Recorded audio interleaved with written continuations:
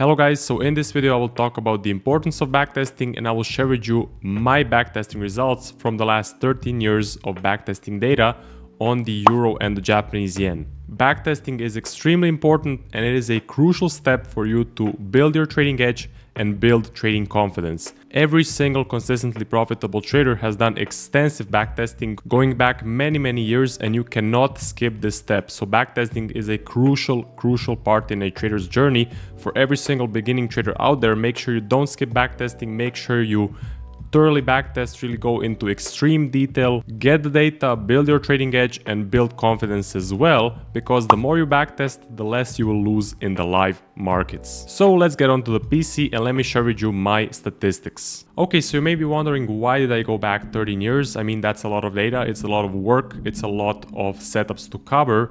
And well, I'm doing my final thesis on the subject of this trading strategy and I need to backtest at least 4 currency pairs on the last 10 to 13 years of data. So this was the first one, this is the euro Japanese yen, and this is the first currency I did for the research for that final thesis. So a question I get a lot is, how far back should you go with your backtesting? And I would say as much as you can. Again, it all depends if you're a day trader, swing trader, or maybe a scalper. So if you're a day trader and you make like 10 to 15 trades per day, you may need to go back the last 2 or 3 years. And if you're a swing trader, I would recommend going back at least 5 years, but 10 years is kind of the optimal. 13 years, which I did here, is a lot. It's a lot of work. So I would say, yeah, 5 years, you must go back at least 5 years. 10 years is the optimal as a swing trader. Let's say you're trading only the 1 hour chart as I am. Then you will get many setups. You will be able to determine, do you have an edge? Can you make money? Maybe some years will be negative, some years you will be profitable, but you should get a very clear picture of your trading in those 10 years. Okay, so here we are on the Forex Tester 5 software, and this is what I used for the whole backtest. This is what I used to go back 13 years. Again, TradingView does not have this much data, so if you want to go back all the way to 2003, you can use Forex Tester 5. And let's first look at the statistics for this backtest. So if you go under Windows and you click the statistics, you will get this window right here, and here we have all of the important information for this particular backtest. So just to start, I did this backtest on the euro and the Japanese yen, only on the 1 hour chart. Starting date was the January of 2010, end date was August of 2023. I started with 100,000 euros, so when you're just starting the backtest, you can input how big of an account you want to have, and I inputted 100,000 euros.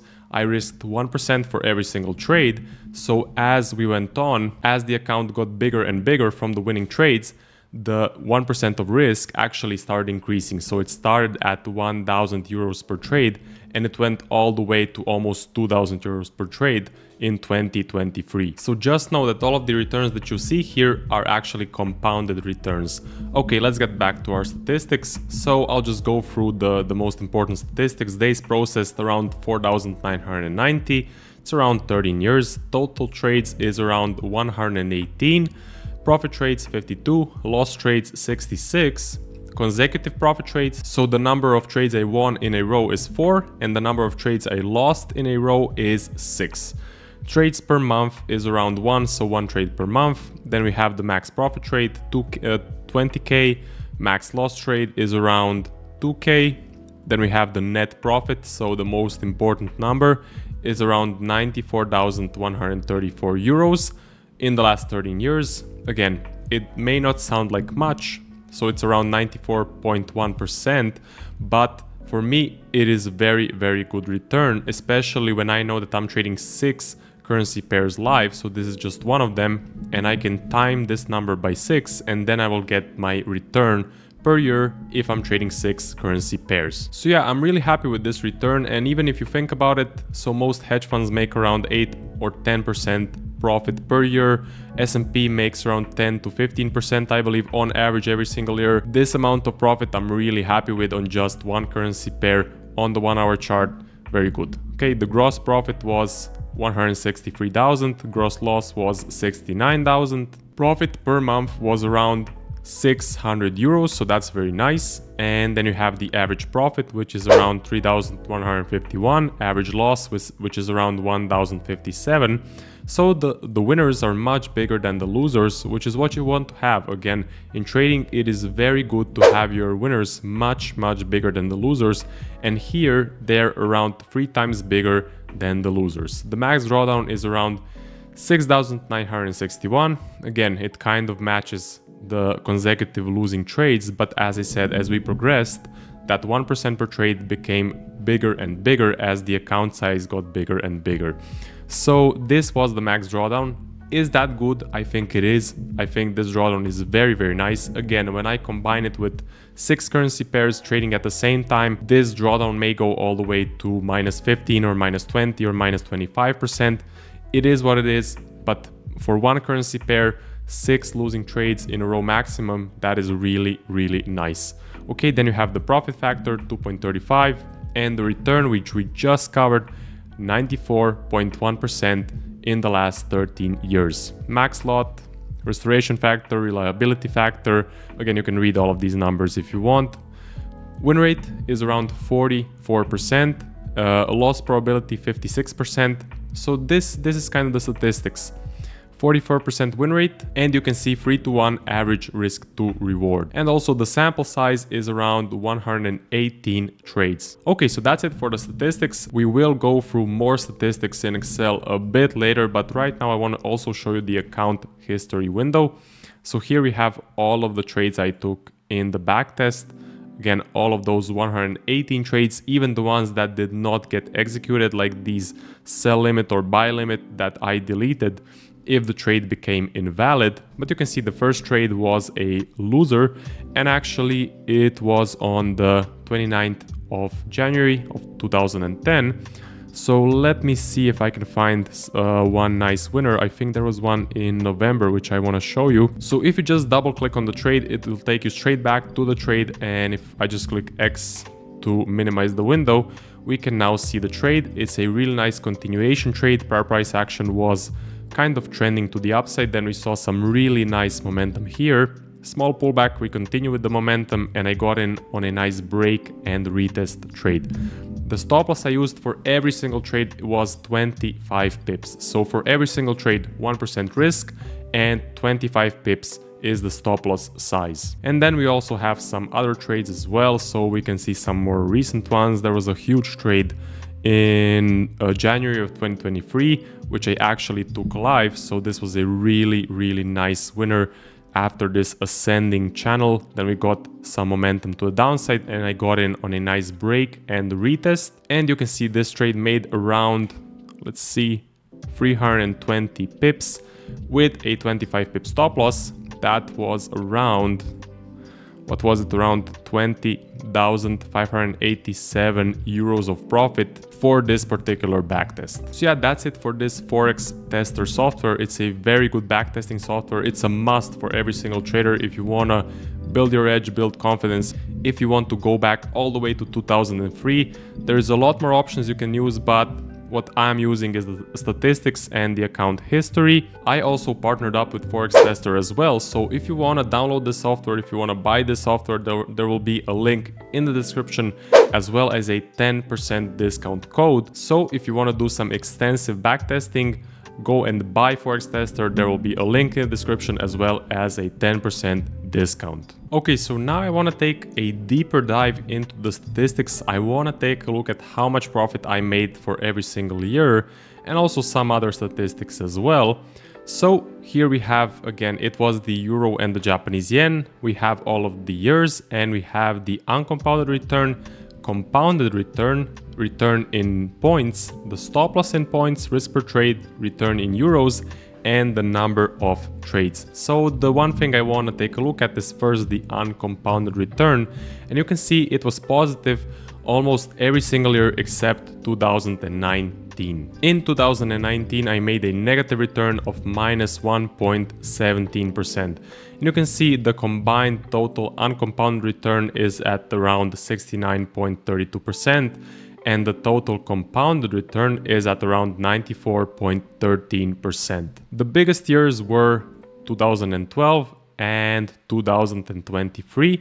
Rest of the years were around maybe 2 or 3% profit. Again, you have, let's say, 4.7% profit here, 5.86, 7.22. Again, in the first year, there's just 0.5% profit. But you can also see the power of compounding. So the compounded return is much bigger than the uncompounded return. That is why I always recommend risking 1% per trade, because that 1% increases over time. And you can see the stop loss was 25 pips for every single year. Number of trades, 118. What would be the average number of trades per year? Well, we can calculate it right now. We can do average and then select all of this, and it's around 8.4 trades per year. Do keep in mind I did miss a lot of setups. Sometimes I did rush the backtest and I did miss some really nice big winners, but it is what it is. I'm gonna miss trades in my live trading as well. So your backtesting always needs to simulate live trading. You cannot go back and add that trade if you missed it. So once you miss a trade, it's done, it's gone. It's no longer in your backtest and you need to move on and find another trade. And here is the total statistics. So just to recap, we have the uncompounded return 69.32, compounded return 94.13, win rate 44%. Average risk to reward is at around 2.98, which is very nice. So I just calculated it from the average profit and the average loss. And then we have the risk per trade, 1%, and the max drawdown is at around -6%. Months processed is at around 163.95, and the total number of trades is 118. Okay, then you have the trades here from which I made all of the calculations, and then you have the equity curve. So this is the equity curve I wanted to show you, so I just minimized my camera so that this is a bit easier to see. You can see steady growth from 2010 all the way to 2013, and you can see the biggest years were, I think it was 2012 or 2013 and 2023, and you can see these long periods of drawdown. Again, I was in drawdown for almost a year and a half. 1 year was even negative. So the negative year was 2019. And it happens. I mean, that's just the reality of trading. And you can see this return is not something that is massive. You cannot make millions and millions from a small account from this. But it's definitely something that's realistic. Definitely something that proves that I have an edge in the market. And if I trade 6 or 10 currencies live, this return gets much bigger because you can time this return by, let's say, 6. So this is what you can expect from trading. You can expect some really good periods and you can expect some really bad periods, long drawdown periods, and no one who is a real trader has a straight equity curve that goes from the bottom straight to the top with one big line. It is always periods of break-even trading, periods of long drawdown, and periods of great success. Okay, and the final part of the video is going to be on TradingView. I want to show you how much percentage would you have made on the Euro Japanese yen if you bought it back in January of 2010. So why are we looking at this? Well, my professor told me for the final thesis I need to do the backtesting, but I also need to compare my backtesting to the benchmark, which would be the Euro Japanese yen.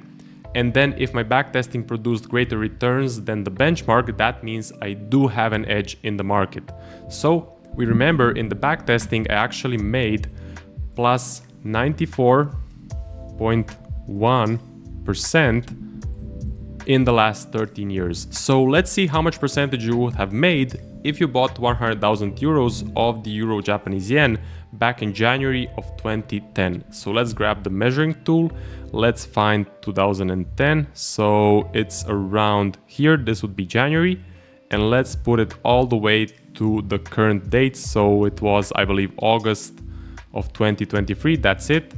And you would have made around 26.2% profit. So 26.2%, we can write that down. 26.2%. And then what would be the difference between these two numbers? It would be around 67%. So I have managed to make 67.9% more from the strategy that I trade than the benchmark, and that means I do have a proven edge, and that means that this strategy does make some very nice profits. So just to remind you guys, if you want to take your trading to the next level, Don't skip the crucial step of backtesting. Prove yourself that you have a trading edge. Go back at least 5 to 10 years in data, and you can do that using the Forex Tester software. Again, link will be in the description. 10% discount code is in the description as well. And that will be it for the video, guys. Hope you guys enjoyed, hope you took some value. So if you're interested in a 12-week mentorship program, there's a link in the description to my website. I offer a 12-week mentorship program as well as one-on-one coaching calls. So like this video, subscribe to my channel, and I will see you guys in the next one.